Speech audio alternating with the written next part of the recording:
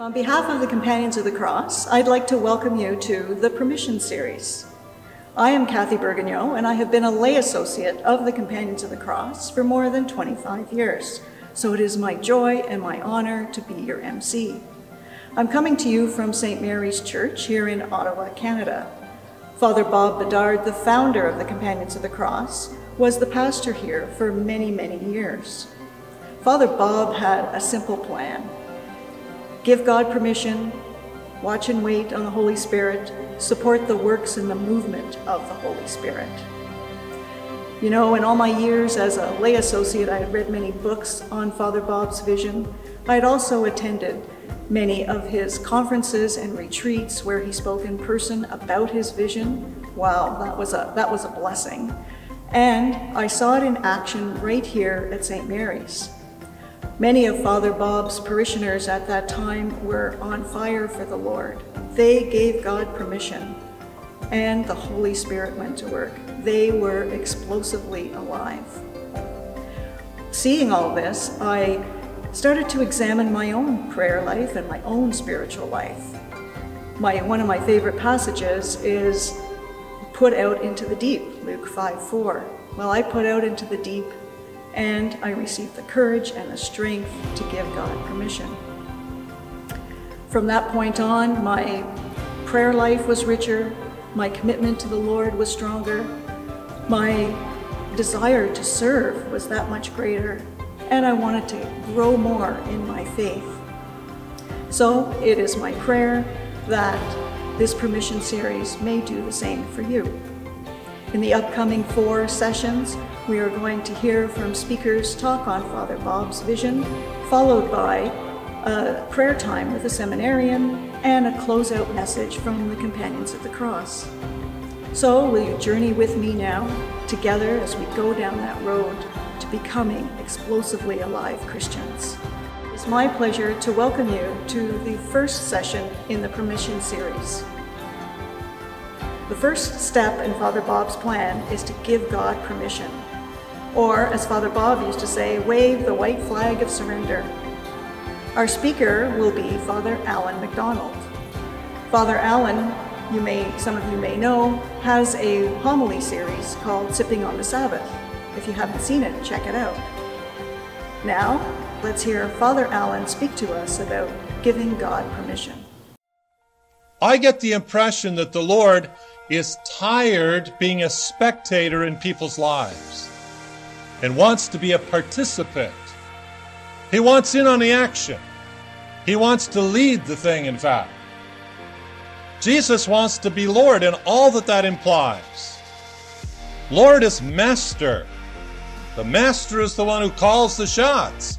He's the one that says the way it's supposed to be. If I want to know what I'm supposed to do, I need to simply submit it to Him. The Lord has a will for me, and if I want to seek it, He's not going to hide it from me. God wants in.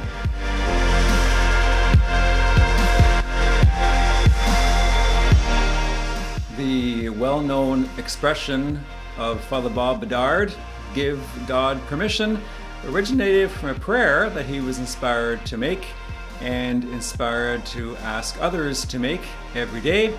God communicated to him that if he, God, received permission from Father Bob and enough permissions from the people of St. Mary's Parish here in Ottawa, that he would begin to move. And that prayer certainly has borne fruit over the years in your life and in mine.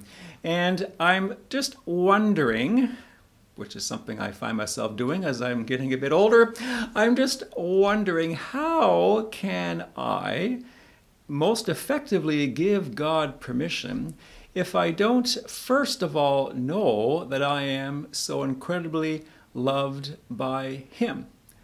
How can I give God permission unless I am first of all receptive to His love? So I want to talk to you about 6 elements of this receptivity to the love of God.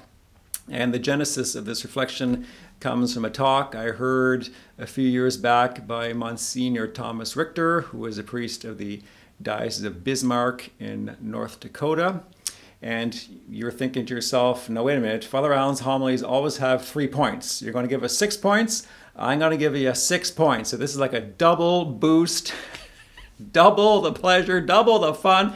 6 points to the receptivity of the love of God, which when we live makes us that much more effective, that much more available to the Lord, wanting to give him permission in our life to move and act as he wills. Regardless of how many points there are in my homily, I always have to have coffee with me. So here we go. I better take a big drink of coffee because I got 6 points to make. Okay, the first element of this receptivity to the Father's love is my poverty. Receiving our Father's love, my Father's love, your Father's love into our life happens in our place of poverty, not a place of strength. And so examining our life, where am I poor? Where am I needy? Where am I fragile? Where am I in need of help? And it's in these places where the Holy Trinity, God the Father, Son, and Holy Spirit, are pouring out love, while the evil spirit is pouring out lies into our life. And one of the signs that I'm not accepting my poverty is that I'm trying to control people, places, things, even God in my life. When I turn to my Father, who is head over heels in love with me, and I'm receptive to that love, I am that much more effectively giving him permission to move, but I'm also coming to him in my powerlessness, giving him permission to minister to me in that place of need. And when I experience his healing and his transformation, power and change, I am then convicted that when I give God permission, he takes me at his word, and he moves in a powerful way. The second element of this receptivity to the Father's love is that rejection is required. Here, I reject the lies of the evil spirit who has been speaking to me in my mind or yelling at me in my mind. Now, this is not for the faint of heart because it requires cooperation, it requires work, but the grace is available to us. Can I identify in my life with the whisperings, the talking of others? I recently watched a series on TV, and the two actors in this episode were talking to each other, and one actor said to the other, "Do you charge rent to all those people in your mind?" Because if you were to charge rent to all the people who are talking in your mind, you'd make a fortune. Can I identify with that? What do I need to do instead? I need to kick these people out because they're not paying any rent, whispering lies to me. What are some of these lies that I have spoken to me? What are some of these lies that I have come to believe? What are some of these lies that I need to reject so that I am that much more, again, receptive to my Father's love for me and that much more effective in the permission that I desire to give to God? Well, the lie that I am alone. The lie that no one's going to come and help me. The lie that I am an embarrassment. The lie that I am a mistake. That is, to live in shame. The lie that I am not good enough. The lie that I don't have what it takes. I'm never going to amount to anything in life. The lie that I'm only tolerated by my Father. He doesn't really love me. And those lies are spoken into me, and they take root, and they can manifest themselves in rejection, in a sense of abandonment, in a sense of shame. So I want to reject all that. Call each of them by name and say, in the name of Jesus, I renounce the lie of rejection. I renounce the lie of shame. I renounce the lie of abandonment. I renounce the lie that I'm not good enough. I renounce the lie that nobody cares. I renounce all that in the name of Jesus, asking him to fill me up with the gift of his truth so that, again, I am receptive, I'm open to receive his love, and that then propels me forward to want to give him permission to move and act in my life and in the circumstances that I find myself in every single day. The third element of this receptivity is that I need God's love all the time. I am, as it were, like a sailboat. I want to be open. If the sail on a sailboat is closed in, that is, if I'm pusillanimous, small-hearted, I'm not effective. I want to be magnanimous. I want to have a disposition of openness to the Lord and allowing the full effect of the Holy Spirit to swell the sail of my life and to guide me and direct me to where he wants to go. Unfortunately, many of us fall into the temptation to believe, or the desire to want to be, instead, a motorboat. You know, a big motorboat, strong, powerful, loud, that comes into port periodically to get fuel and then just charges out of port again and spends the whole day just roaming around on the ocean, roaming around on the open water, maybe terrorizing or scaring other people, whatever. But then I run out of fuel and I come back. I don't want to be that way.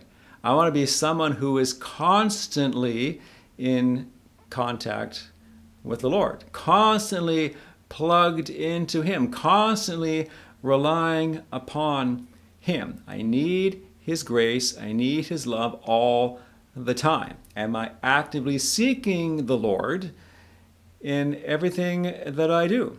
Am I giving the Lord permission in every part of my life?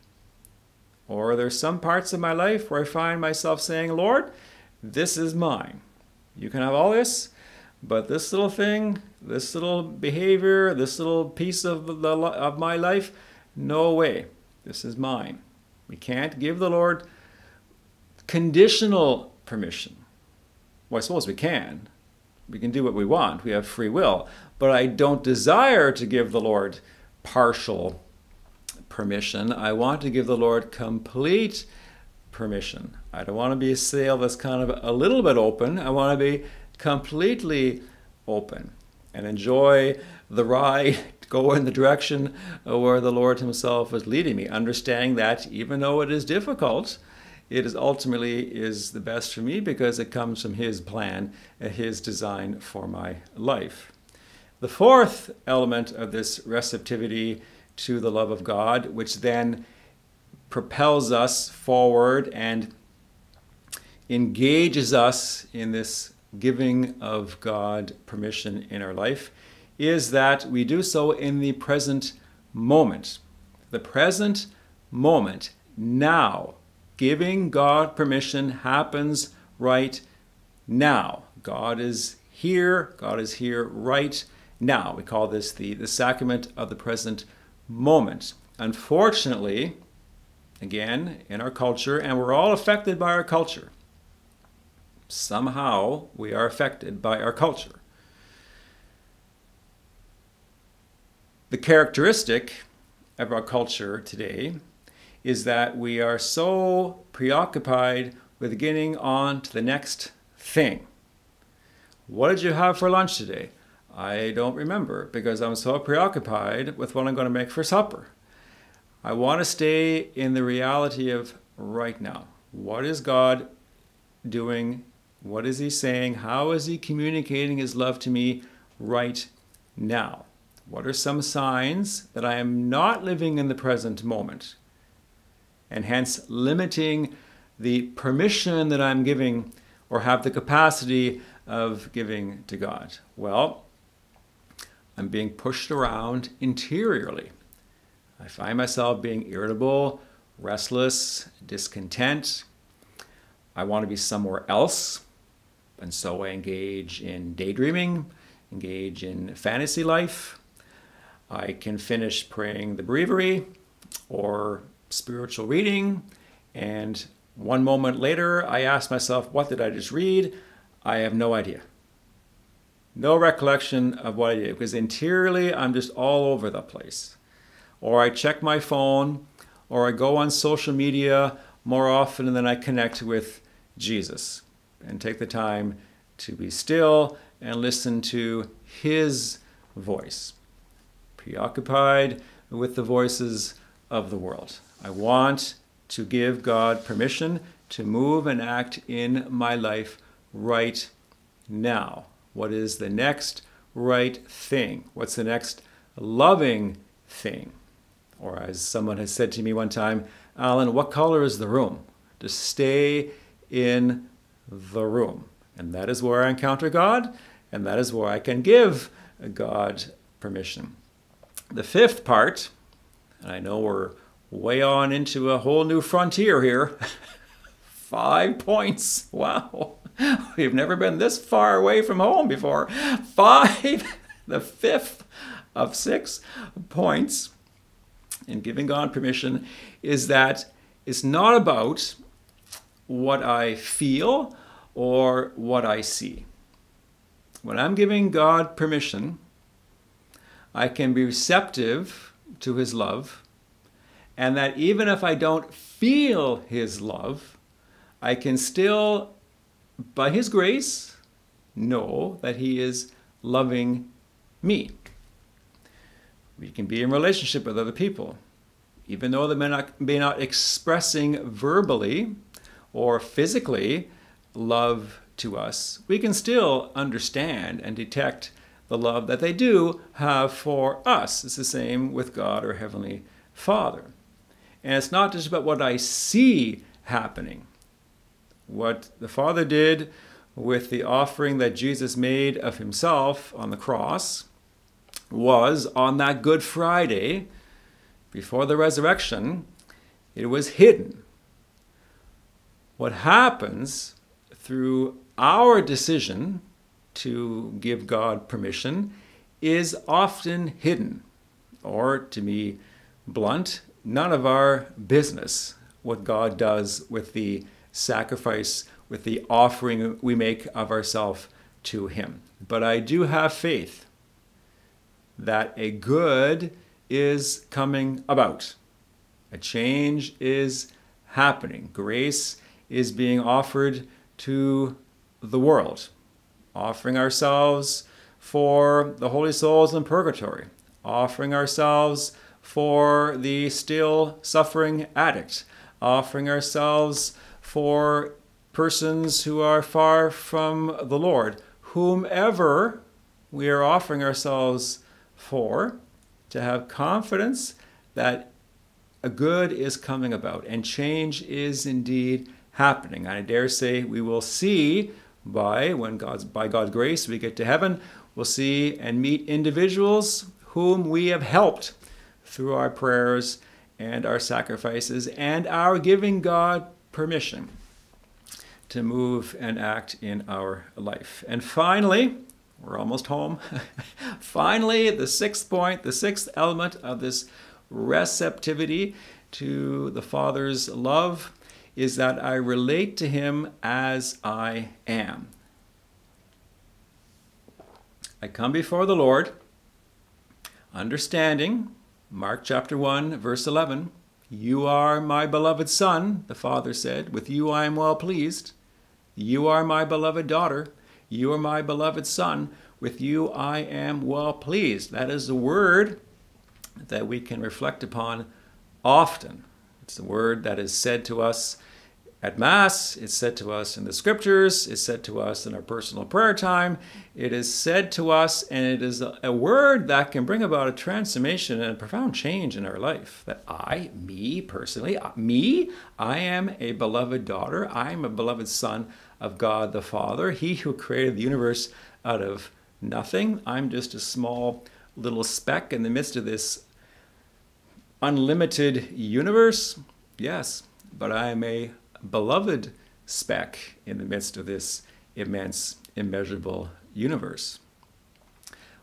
Those who relate intimately are real people.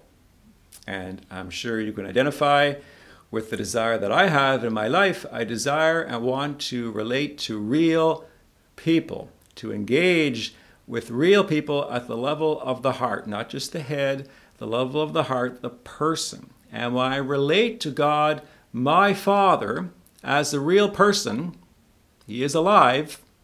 He is the one who has called me into existence, created me out of nothing, then I am receptive that much more to His love, His life, and His grace, because I am relating to Him honestly. He knows what's going on in our life. He knows the ups. He knows the downs. He knows the mediocre times of our life. But He loves us in the midst of all of that. There's nothing that you and I can do to make God love us more.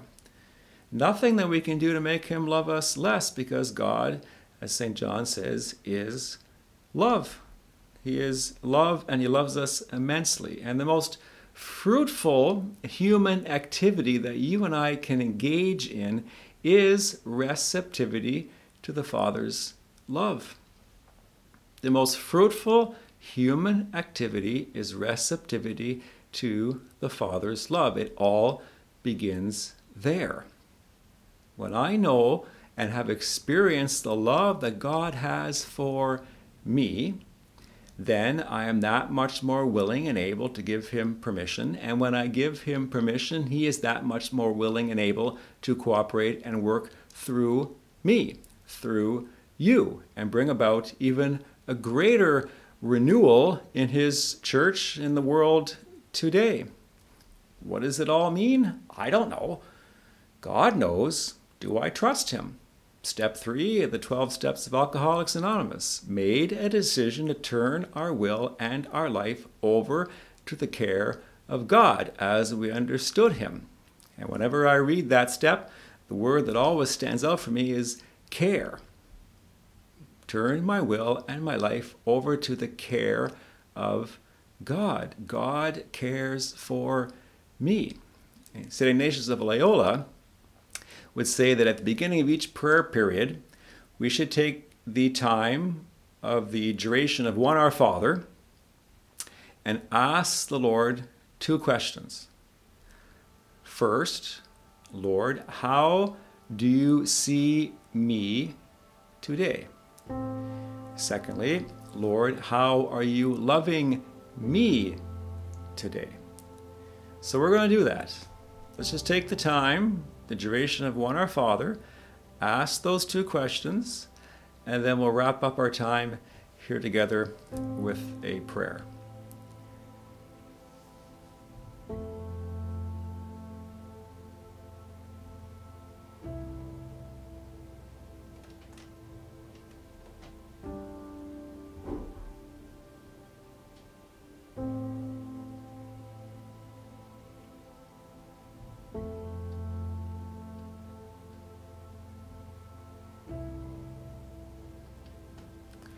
So let us pray.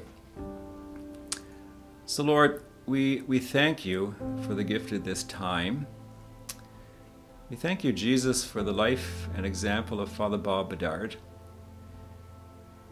We thank you, Jesus, for inspiring in him a willingness to give you permission, and the way, Lord, that you worked through him to encourage all of us to give you permission. Lord, we come before you just as we are. We are poor, Lord. But we qualify, Lord. We qualify for your divine welfare. And so we want to be, Lord, in a place of receptivity. We want, Lord Jesus, to engage in rejection. Rejection of all the lies that the evil spirit in the world and our flesh whisper and yell into our minds. We just want to renounce, Jesus. We renounce in your name, Lord Jesus, any way in which the evil spirit of rejection has entered into our life.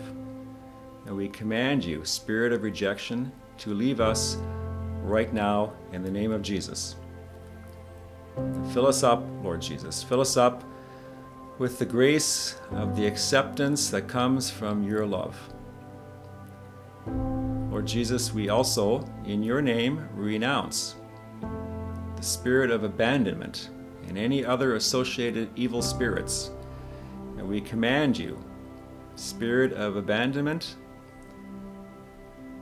to leave us right now. Fill us up, Jesus. Fill us up with a renewed confidence and conviction that we are indeed your beloved sons and daughters, and that you have made a promise never to abandon us. We also, Lord Jesus, in your name, renounce the spirit of shame and all associated evil spirits. We command you, spirit of shame and all other spirits, to leave us right now. You have no right, no place in our life. Fill us up, Lord Jesus. Fill us up again with the confidence in your mercy that we are valuable, Jesus, in your sight. And Lord, we also desire today to be fully open to the promptings, the movements of your Holy Spirit. Help us, Lord, to become magnanimous, large-hearted, Lord, by your grace. Help us continue, Lord, to be women and men who are truly charitable, loving, open, welcoming, understanding, patient, and kind, Lord Jesus. May our words, our actions, Lord Jesus, be attractive to others, that they too, by the example of our life, would be willing to give you permission today, Jesus. In the present moment, Lord, it's now, Lord Jesus, that you are calling us to yourself. And so we take an opportunity right now, Lord Jesus, this time, this place, to give you once again, or for the first time, our yes. We say yes to you, Jesus, and we thank you, Lord Jesus, for the offer of your grace right at this very present moment. Help us, Lord, to have a solid confidence in what you are indeed doing, even though we may not see it, Lord, even though we may not feel it. But help us always remember, Lord, that you are always our Father, always caring for us. Help us, Lord. Help us to continue to grow in honesty. We want to relate to you, Lord, just as we are. We don't want to hide anything from you, Jesus. You see it all anyway. And you say, I love you. That you love us, Lord Jesus, in spite of what we have done or will do. You died on the cross, Jesus, seeing all that we would do, and you loved us and shed your blood to save us, Jesus. And so we want to be washed anew in the blood of your Holy Spirit grace, Lord, your power, your peace, your everything, Jesus. I give you permission, Lord. Do with us as you will. Mother Mary, Saint Joseph, and all of our patron saints, please pray for us. Amen. Okay, well, there you go. God bless you. Let's just keep giving the Lord permission. And until we meet again, may Almighty God bless you, the Father, and the Son, and the Holy Spirit. Amen. Thank you, Father Allan, for that amazing talk. You know, Father Bob always said that we have to give God permission. And one thing that I really got from Father Allan's talk is that in order to give God permission to work in my life, I first have to be receptive of his love. And so I'm grateful to be able to pray with you today as we try to become more receptive to God's love so that we can give him permission to work in our lives. For me, when I try to be more receptive to God's love, some things that help me that I'd invite you to try right now is perhaps to close your eyes, to open your hands, and say inside your heart, "Come, Holy Spirit." I'd like you to try to imagine the reality that God is with you right now. You could imagine Jesus placing his hand on your shoulder, the Father lifting you up in his arms, perhaps the Holy Spirit filling you with light and peace. Rest in that presence now.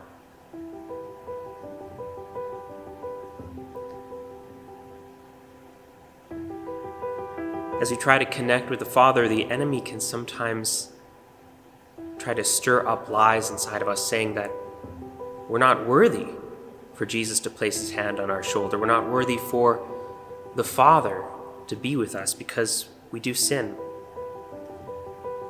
We want to reject these lies, these blocks from the enemy. Father Allan talked about accepting our weakness. We can think about Peter and how he was weak and betrayed the Lord, and Jesus still loved him.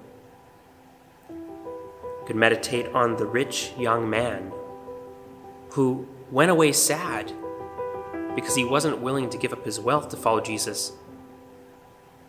But in the scriptures it says that Jesus looked on him and loved him. I invite you to reject any lies of the enemy that say you're not worthy. And remember that even in your difficulty, even in your weakness, Jesus is saying to you right now, I love you and I choose you.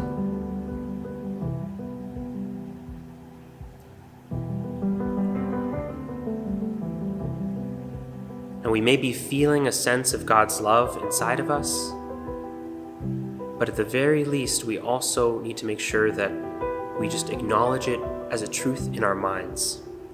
So with this truth of God's love that we can feel and that we can know in our minds and our hearts, in this place of receptivity of God's love, we can say, Jesus, I choose to give you permission. I trust you, I desire you. Do whatever you will for my life. Show me the next right thing that you want me to do. Ask him in your prayer right now. Show me, Jesus, the next right thing that you want me to do. I give you permission.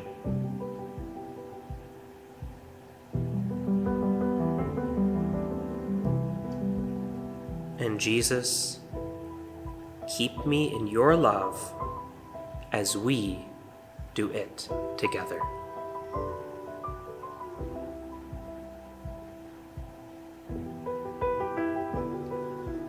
Jesus, I love you. Help me to extend the victory of your cross. God bless you, and peace be with you.